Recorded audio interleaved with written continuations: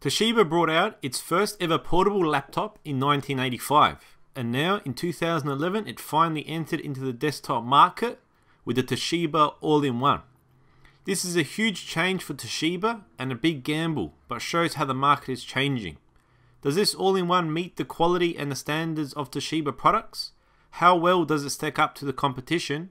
My name is Mohammed from Product Feedback, and we're going to find out.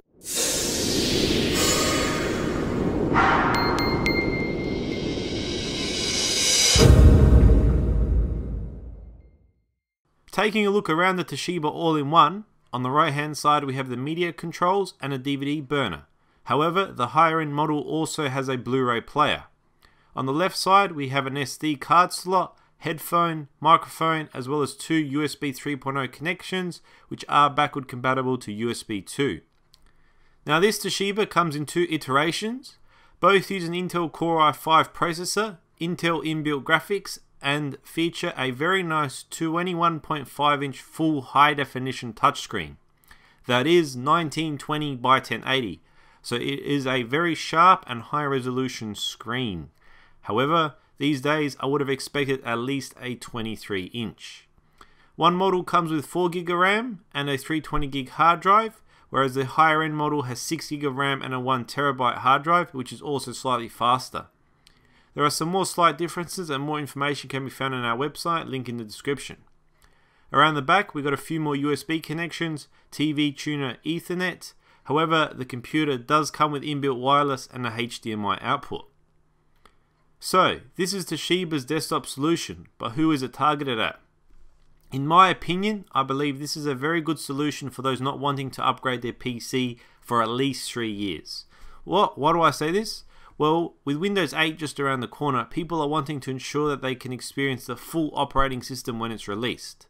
As Windows 8 is based on this new touchscreen interface, having the touchscreen is a nice feature. It works well, and when touched actually responds quickly and accurately. Although it's quite limited by the software of Windows 7, some applications still do a very good job. This computer is an entertainment center. It comes with a nice wireless keyboard, mouse and remote control. You can use the inbuilt TV tuner to watch digital TV or watch movies on the full high definition screen. The speakers, surprisingly, are actually really good. The bass and the actual loudness of them are surprising, and the best I've heard from any computer such as this. Gaming performance is reasonable. I was able to play some Unreal Tournament as a test and it worked well. There is no lag and the PC should be able to run games like WoW and Counter-Strike for anyone that's interested.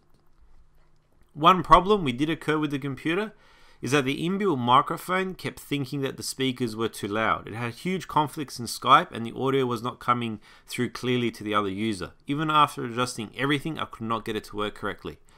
This is a similar issue that has occurred on some laptops that I've tested as well, so hopefully Toshiba can rectify this with a software update or something. So, the time has come to answer the question we set out earlier. Is it worthy to carry the Toshiba name? The computer is well built and feels like a solid device. The touchscreen works very well and has decent specifications.